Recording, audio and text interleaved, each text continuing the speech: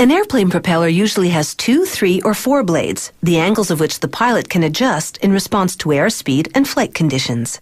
A propeller's main parts are made of aluminum because it's critical to keep it as lightweight as possible.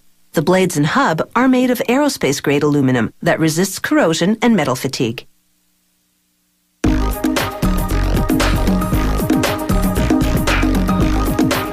The propeller's blades attach to a hub. This piece of aluminum is on its way to becoming that hub. Like the starting pieces for all parts, it was forged beforehand into a rough version of the final shape. This sophisticated, computer-guided mill now machines the piece. 40 minutes later, the hub is finished and ready for assembly to the engine. This roughly shaped piece is about to become one of the propeller's blades. A computer-guided lathe machines it to the final shape. Liquid lubricant washes away the metal shavings and cools the friction-generated heat. The lathe first forms the shank, the end of the blade that fits into the hub.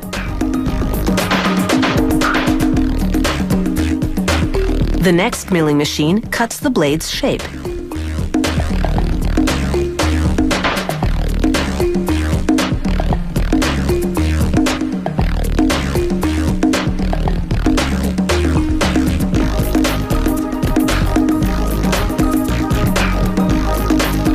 Now the finishing steps, done manually because they require a keen eye. Workers use a rotary sander, then a belt sander to grind away the marks the machining process left behind. They buff the metal with a polishing wheel.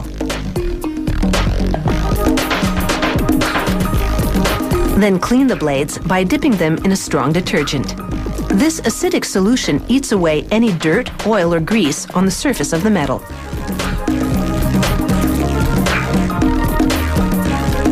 After that, they dip the blades in a bath of water and chromic acid. This seals the pores in the metal, fending off corrosion.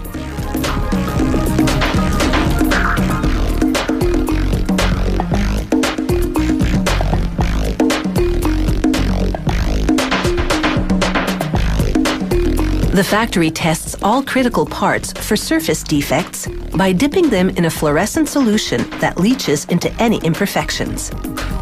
After rinsing, an inspection under black light. A blue glow means the parts are A-OK. Any imperfections show up as bright fluorescent green. The defective part is either repaired or rejected from the production line. Blades that get the blue light move on to the paint shop. A coat of black on the backside to prevent sun reflection into the pilot's eyes, and stripes for safety to make the spinning blades visible. Next comes a de-icing boot, a rubber-encased electric heating element that prevents ice buildup. The rubber is highly durable, yet flexible enough to mold to the curve of the blade. Next, they lubricate a part of the blade shank with grease, then install a strong steel ball bearing system. This will hold the blade securely in the hub, yet still enable it to pivot to change its angle.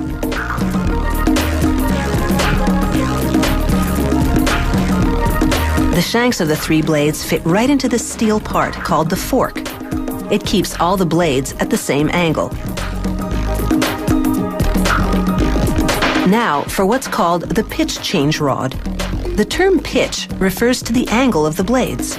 Engine oil will exert hydraulic pressure on a piston that moves the pitch rod, which advances the fork, rotating the blades to the required angle. After removing the pitch change rod temporarily, they apply sealant to the top half of the hub and place it over the bottom half that contains the ball bearing set. A rubber O-ring seal, then a sturdy spring to provide the required counterpressure.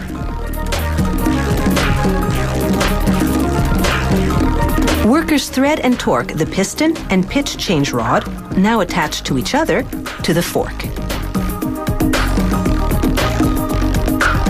Another rubber O-ring, this one to prevent leaks out the top of this cylinder that'll contain the engine oil. They use a special tool to tightly torque the cylinder down against the hub. Assembly is now complete, and the propeller is ready to go for a spin.